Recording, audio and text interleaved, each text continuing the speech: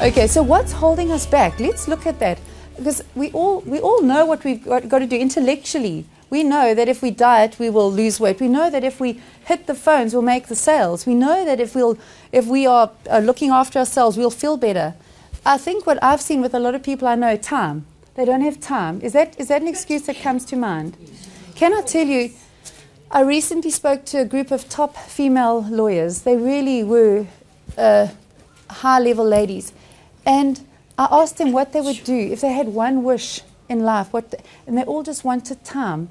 An hour here, an hour there. And I said, what would you do? The one wanted to go shopping. The one wanted to go and walk on the beach. The other one wanted a bath and a glass of wine. Another one wanted to read her book. And it's amazing. These highly paid professional women saying, we just want time. We just want time. So you've got to ask yourself, we all have the same amount of time. How am I going to make that time work for me? What can I delegate? Is there anyone you can delegate to? What am I doing that doesn't actually work for me anymore? I've often noticed in our company, we look at the admin. Sometimes in your business, you can look at it and say, is this admin working for us? Or is there a quicker way we can do it? Maybe refine your processes there. Money. A lot of people are saying, I don't have the money to do this. But I find a lot of our goals, money isn't really the problem. We can sort of make a plan. Fear is a big one. How many of you feel like if you were a little bit more confident, you'd be prepared to do something? I used to train entrepreneurs a few years ago, and this was the biggest thing. I used to have people saying, Cindy, you know what I really want to do is open my own business, as an example.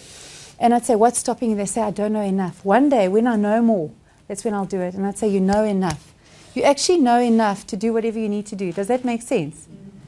And then lack of self-confidence. A lot of people would think somebody else would have a better chance of being successful. And that's a question I always ask. I always ask people in a group, how many of you would like to be successful this year in 22? Have your most awesome year yet? Does anyone say no? No, not for you. But then I ask you, how many of you expect it to happen? A lot of people, believe it or not, have already written it off. It's been a bad year. It's been a bad start. Does anyone feel it's been a bad start? But it's not even halfway through. And I've even asked people now, you won't believe what some people do. I've asked them to look at the person on their left, say, do you think the person on your left is more likely to have a better year than you?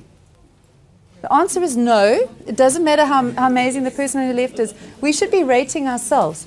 And I've met so many people who've said they'd rather put their bets on somebody else than on their own lives. So the question to ask is, what is my self-confidence out of 10? Not that showy self-confidence, but how do I believe in myself? How am I powerful this year to climb?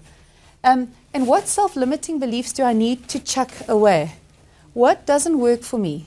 I remember as a child thinking, I'm not good at maths. I'm not good at maths. I'm not good with figures. And it's funny, as an adult, doing courses and getting distinctions for accounting and maths, it's just a mindset. Being told as a child, you're so clumsy, shame. You've got 2 left feet, you can never do any sport. As an adult, to running half marathons and thinking, so much for my 2 left feet, they got me here. What do we have to break away? Some families have these kind of weird thinkings, oh, no one in our family ever amounts to much. Not your family, but, others. And things like that, or no one's happy, or what's holding us back? Is there something we're going to change, a new way of viewing ourselves?